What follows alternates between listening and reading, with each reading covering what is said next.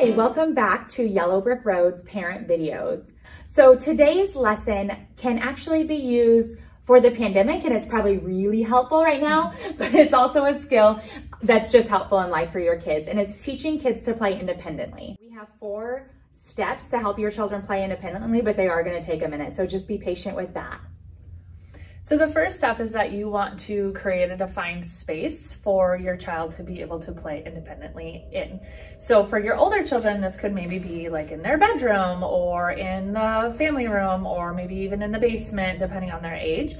For your younger ones, it's probably going to be in the same room as you, but more defined space.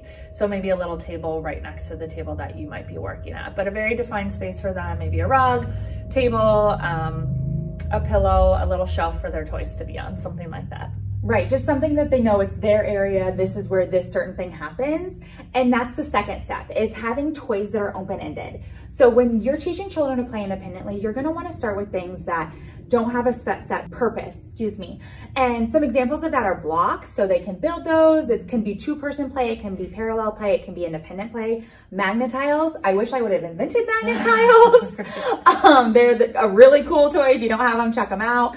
Play-Doh is one if you're okay with it, but remember, depending on the age of your child and where their independent space is. So if their independent space is a rug, I don't recommend Play-Doh. Colors and paper. One trick to that though is that it's almost better to have a whiteboard or something they can erase, because a lot of times with kids, depending on how long you want them to play independently, they can go through that paper pretty quick. I know my nephews do like 3 scribbles and they're like, we need new paper. And so that doesn't really enforce that independent play. Cars are really good. I know they're not completely open-ended, but they can drive them around, they can draw them at, and just other things like that that they can manipulate or play with. There's a ton of fine motor toys that you can do. Those are usually the best things that they can string and might take a second are good ways.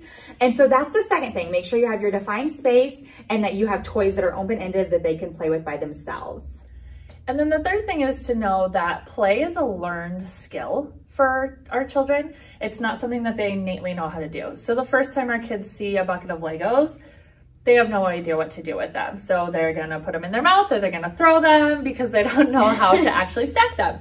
So to start this process, you're gonna have to start out by playing with your child. So getting down on the floor with them, sitting at the table with them, showing them how those Legos connect and how you can stack with them. You can sort them by color. Show them how you can do those Magna-Tiles, play with them, teach them how the things work, teach them how to manipulate them, and then slowly over time, decrease your time with them. Take yourself away, 5 minutes to 3 minutes to 1 minute or whatever that might look like depending on the age of your child. And then just encourage them to keep playing while mommy or daddy steps away for a minute.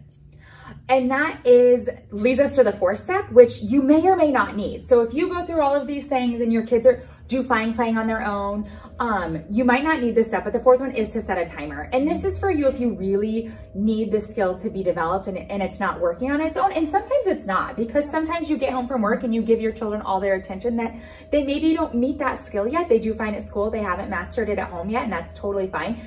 But that one is where you might want to start setting a timer. So, you're 5 years or you're 4 years old now, we're going to set the timer for 5 minutes and you're going to play with Magna-Tiles by yourself for 5 minutes. And then mom will come play Magna-Tiles with you. And so they know that they kind of start to get through that time place. And again, more likely than not, and it's not always going to be perfect, they're going to go longer than the timer. So sometimes you might set a vibrating timer and your phone's in your pocket. And so if they're playing fine by themselves, you can kind of let it go a little bit longer and you can scaffold that out. Otherwise, you can say, oh, great, the timer went off. Mommy is going to play with you now, just so that they know that, we are going to come back and work together and have that interactive play. But the idea here is that you are able to step away to cook dinner. You are able to step away to get on a Zoom meeting, to take a phone call, and they're able to play independently. And so you just have to build that up. But if you need to set a timer, that's definitely something that you can do and have in your skill set. And then the last thing is to really encourage that independent play. So we kind of were just talking about how do you back yourself away from it. Now it's kind of how do you initiate it. So, so once your child kind of has this skill down, You know, if they come up to you and you're maybe, again, cooking dinner, you know, and they're like, Mommy, I want to play Legos. You can say, great, go to your room, get the Legos out, and start building, and Mommy will come check in on you in a little bit, you know, and really encourage them to initiate it on their own. And then if they do need you to step in and engage with them a little bit and then step back out, and really reward them and praise them verbally for what they're doing. You know, use my son, William, like, William, I love, you know, how you're building that castle all by yourself, and I love how you're playing with your cars right now, and really just give them that praise and that verbal rewards that they're looking for. So that is all we have for today. This was short and sweet, but I think it's something that's going to really help you guys at home, whether it's cooking dinner or attending those remote conference calls. So we will see you next week, and thanks for tuning in.